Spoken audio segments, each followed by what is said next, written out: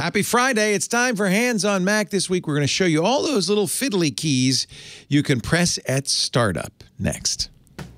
Hands on Mac comes to you from Twit's LastPass Studios. You're focused on security, but are your employees? LastPass can ensure they are by making access and authentication seamless, whether they're working in the office or remotely. Visit lastpass.com/twit to learn more. This is Twit. This episode of Hands on Mac is brought to you by Roman. Get ED medication discreetly delivered to your front door. Go to getroman.com/HOM for a free online visit and free 2-day shipping.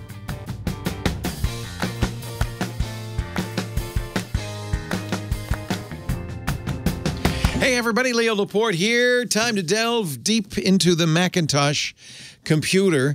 And what I'm about to talk about probably is going to change. I'm going to guess is going to change once the next version of Mac hardware comes out, the Apple Silicon-based Mac hardware. But some of this stuff has been around since the very earliest Macintosh computer back in 1984. Maybe it'll hang on. These are useful key commands for when you're first starting up. And the most important is the one that people recommend all the time. It's a little bit of a voodoo two-step to fix Mac problems, and that's the reset parameter RAM command. There is an area of non-volatile storage that persists from boot to boot on your Macintosh called NVRAM. And that NVRAM contains things like what kind of hard drive, what kind of screen, all of the things that, you know, the BIOS, CMOS memory has on a PC. That's stored in the same kind of place on a Macintosh, NVRAM. In the old days, whenever you had a problem with your computer, one of the first things people said is reset the parameter RAM. And actually, this command is easy to remember because it uses a P and an R key. Now, this is a chord. That means you're going to hit all 4 keys at the same time. So shut down your Mac, turn it on, and almost immediately you're going to hit the Option key, the Command key, that's the one with the funny little fan on it, P and R, Option, Command, P, and R for parameter RAM. You're going to hold it down until you hear a sound. Now, I don't know, actually, the latest Macs no longer make a bonging sound. So I don't know if this is good. What's going to happen on those? But if you have a Mac that bongs when it starts up, when you Command Option PR, you hold it during startup, it will bong. The screen will go black. It'll in effect reset. And you want to do this if you're doing the voodoo two-step. And I have no idea whether this is required or not, but generally the instructions will say do that a couple of times. So you're going to let it, keep holding it, bong, blip, black, bong, blip, black, maybe 2 or 3 times. That's, I don't, maybe once is probably enough. Then we're talking voodoo here, but that will clear out the parameter RAM. That is something that sometimes actually does help. You'll even see this on Apple support notes, even on modern-day Macintoshes. The other one is clearing the SMC. Unfortunately, there's no command key for that, and clearing SMC which I think is a system memory controller on your system, varies from laptops to desktops. If that is called for or you want to try it as a fix, I remember on my trash can Mac Pro, I had to clear the SMC all the time to get USB working. Look it up because usually it's just unplug the machine and plug it in again. You want to stop all power and restart. But sometimes there's a keystroke. Sometimes there's other commands. It's a very weird thing. So those are the 2 things. It's always good to know. If you meet an old timer, you're talking about Mac troubleshooting, they'll always say, have you cleared the parameter RAM? How about the SMC? That's how you do those. But there are other commands, actually some more modern commands that I think are also very useful. Let's talk about the macOS recovery system. This is something relatively recent that I think is fantastic. If you're ever having trouble with your Mac, if you can't boot it, the hard drive, you get the little question mark, blinky, or a sad Mac, try rebooting, holding down the Command and the R key. Sometimes on some Macs it's Command Option R, sometimes it's Shift Option Command R, but usually Command R is sufficient. What's going to happen is it's going to boot into a special version of the operating system, the recovery, and it's going to pull up the recovery mode, and you will then be able to, in some cases, actually not all Macs, but more recent Macs, download the operating system from the network. So if you've got an empty hard drive, you just took out the old drive, put it in the new drive, nothing's on it, or if you're having real trouble, this is a very useful key. Command R, once you get into the recovery system, there'll be other options available to you. If you have a firmware password, you're going to have to enter that at this point, and then you'll be able to restore from a time machine backup. You can reinstall macOS. You can use disk utility to format the drive. There's a lot of commands in that recovery mode. That's a very useful mode. And I think perhaps one that I should emphasize, if you do time machine backup, this is an opportunity to restore your Mac from that time machine backup. So if, for instance, you get a brand new drive, you want to get it back to the way it was, you've been using Time Machine, Command R is your friend. That gets you into the recovery system. I mentioned firmware password. I don't recommend doing this, but if you really want your Mac to be secure, there are several levels. I showed you a few episodes ago turning on File Vault. That I recommend. It's an easy thing to do. It's on in the new by default in the newer Macintoshes. Older Macintoshes, you'll find it in the security system preference pane. That scrambles all the data on your hard drive and makes it unusable. But you can make your whole Mac unusable by setting a firmware password on your Macintosh. I don't recommend it. I've done it. And it confused. In fact, I did it on a system I later gave my son, and he said, every time I boot up, it wants a password. What's going on? And I said, oh, yeah, I set the system firmware password. I was experimenting with it. But if you have a laptop and you're worried about it getting stolen, you don't want the thief to use it at all, let alone, access your data on your hard drive, but you just don't want them to use it at all, you can set a firmware password which will keep the computer from starting up without that password. Turning it on is a little complicated. You're going to go into that recovery mode we talked about, Command R, and you'll see it in the Utilities menu. You can choose the firmware password utility, turn it on there. That's going to limit some of the following keys, the keys I'm going to talk about on this episode. Not all of them work if you have a firmware password. And whatever you do, don't forget the firmware password. It can really be a problem. So, in my opinion, unless you know you need this, for instance, you lose your laptop a lot or you've got state secrets on there, I think for most people, the firmware password is a bad idea. But I mention it because it is available to you. And that is also in the Command R section, the recovery system. There's also a startup manager. If you're used to Windows, we have a safe mode, a way to start up Windows with minimal drivers running, minimal software running. There is a safe mode as well on the Macintosh, and it's the same key, I think, as in the Windows, which is to hold the Shift key down during boot. Now, that will be disabled if you have a firmware password. That's one of the keystrokes you can't use. So turn off your Mac, turn it back on, and immediately press and hold the Shift key. Once you see the login window, you can log in. You may see a second one. You should see Safe Boot in the upper right-hand corner of your window. And now you're in a mode much like safe mode on Windows where you have a minimal set of stuff installed.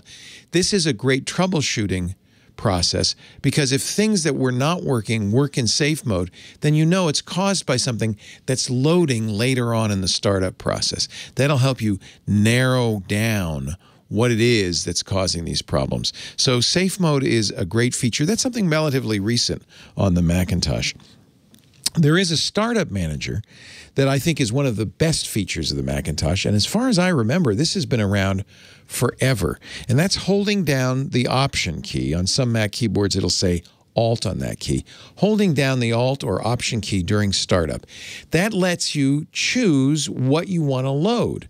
If you're using, for instance, Boot Camp, you hold down the Alt key, the Option key, and you can choose whether to load Windows or Mac at boot time.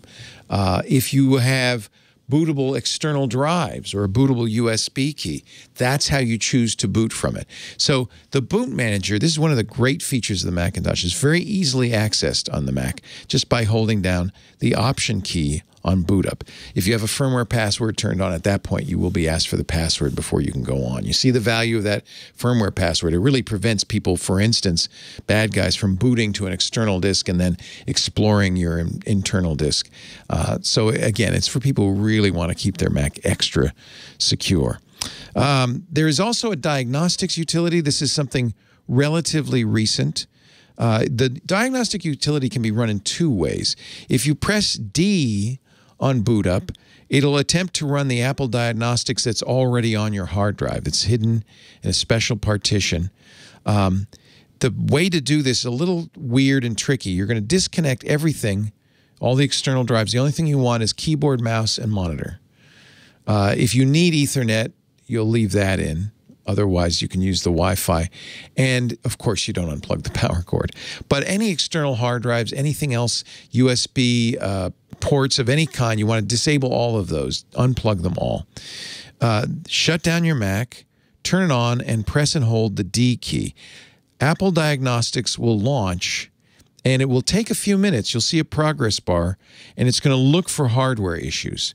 This is something they sometimes run if you take your Mac to the Apple Store. It'll go through this, checking for obvious issues. It'll see if your Wi-Fi works. You can actually repeat that after it's run once by clicking Run the Test again or pressing Command R. You can get more information pressing Command G. And once you're done running this test, just click Restart or press the R key to restart it or S key to shut it down. This diagnostic mode is very handy. Now, if you really have a serious problem with your Mac, you may find the diagnostic mode does not load locally. If you, instead of just hitting plain old D, hit Option D on boot, it actually can load that from the network. Obviously, you have to have a working network connection for this to work, but it will load the Apple Diagnostics utility over the internet. This is another command you can't use with a firmware password. Do you know what a netboot server is? That's the ability to boot up over a network, often used in big businesses or schools. If your Mac supports network booting, N will start up from a netboot server. Or if you want to use the default boot image, an Option N instead. That's kind of a specialty. Now, there's a unique one that is I want to spend a little bit of time with. Actually, I'll do a couple more, and then I'll end up with this single user mode, because that's going to need additional explanation. On older Macs, I think maybe even more modern Macs, it certainly was a big thing in FireWire Macs. If you reboot holding the T key down, T will put it in target disk mode. That actually turns a Mac into a hard drive. It's a very handy way to copy data off a Mac that's malfunctioning, or to use an old Mac to start up a new Mac, or vice versa. Holding down the T key and rebooting the machine worked really well on FireWire because it became a FireWire hard drive. On more modern machines, I think you can use Ethernet to do this as well as a USB. It'll work great with Thunderbolt, of course. The most modern Macs should work great. That makes basically this fancy computer, your iMac, your Mac Mini, your Mac laptop, into just the hard drive inside. Very handy for copying data over. There is a verbose mode for people who like seeing a lot of stuff go up on the screen. Don't forget, your Macintosh really is a Unix computer, and anybody who's ever had a Linux or Unix box knows that the boot up process is all visible. Text scrolls up very fast on the screen, and if you're quick, you can read it and see what's going on. That actually can be done on a Mac. I turn it on because I'm a geek. I like to see it with a command line utility, but you can do it ad hoc on a one-time basis by pressing Command V on reboot, holding that down, and then you'll get to do it once. It's fun to see all the stuff starting up. So there's a few of the commands. Now I'm going to talk about the last command, which is single user mode. And this is something that doesn't exist on modern Macs. They stopped doing it, I think, in Mojave. But it's a Unix single user mode that's quite interesting and sometimes useful. I've actually used it to fix a Mac that won't boot or recover data. So you're going to reboot the Mac, and you're going to press Command S as it's booting up. Once you're in single user mode, you actually can get a command line that will let you examine bits of the Macintosh. This is really a Unix-y kind of thing to do. You can enter, if you know Unix commands, you'll be at the command, you'll be in a terminal in effect, and you can use Unix commands. Typically, these commands are used to modify the boot process, to modify the drive table or the boot manager. It's not something to mess around with. It's something you can't even do on more modern Macs. It's something that Apple has kind of decided, yeah, better to leave this off. It was a pretty hardcore command. But if you've ever used single user mode on a Unix machine or a Linux machine, Apple actually did used to allow that all the way up to OS X Mojave. And so if you have an older Mac and you want to play with that, Command S on boot up, and you'll start it up in single user mode. You'll get a terminal, and be careful because there's a lot of power there. You are root user in that terminal. And as a single user, you can do things that on a multi-user machine you wouldn't be able to. So believe it or not, I mean, there's a lot of stuff hidden under the surface. This is all part of Apple's boot ROMs, and it's actually some of it very useful. The few that I think you'll use again and again, Command R I use all the time. If I ever have trouble with a Macintosh or with a drive, I just want to get to disk utility and check the disk. Command R is very useful. The Shift key for safe mode is great for diagnosing problems. And don't forget, if you want to do a little voodoo, do a little chicken dance around your machine, Command Option PR to reset PRAM. It'll impress the Mac elders. That's it for Hands on Mac. A couple of useful things every Mac user ought to know about, even if you don't do it very often. Our show today brought to you by our friends at Roman. Anyone who's dealt with erectile dysfunction knows how awkward it could be to talk about it in person. Roman connects you with a doctor licensed in your state. You'll get discreet professional care, genuine prescription medication, or over-the-counter treatments delivered in unmarked packaging. There's no commitment. You can cancel at any time. So if you're struggling with ED, stay home and go to GetRoman.com/HOM for a free online visit and free 2-day shipping. GetRoman.com/HOM for a free online visit and free 2-day shipping. Next week, we're going to do something a little Black Diamond tip. We're going to take a look at folder actions. Did you know you can trigger Apple script or an Automator script or a terminal script on simply copying something into a folder? It's a very useful tool, kind of arcane. Folder actions next week on Hands on Mac. I'm Leo Laporte. I'll see you then. Bye-bye. Want more twit? Well, you gotta check out iOS Today. That's the show where Leo Laporte and I cover everything you need to know about iOS. It's the best apps, the best games, and everything you can do with your iPad, your iPhone, and your Apple Watch, plus CarKit and so much more. twit.tv/iOS.